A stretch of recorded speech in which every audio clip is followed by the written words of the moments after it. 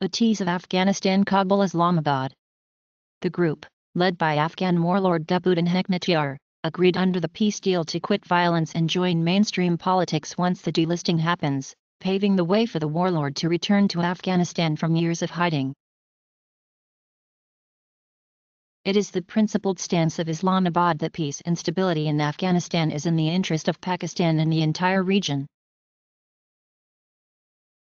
Islamabad rejects the allegations as baseless and insists it is promoting Afghan peace and stability by acting to ensure stability in Pakistan, which shares a porous 2,600-kilometer border with the strife-torn country.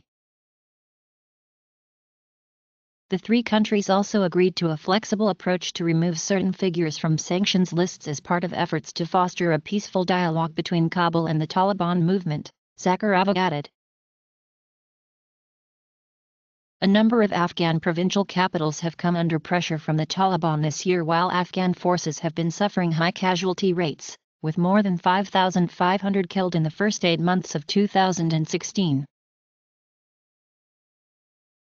He said they will eventually pose a threat to Russia through neighboring Central Asian states.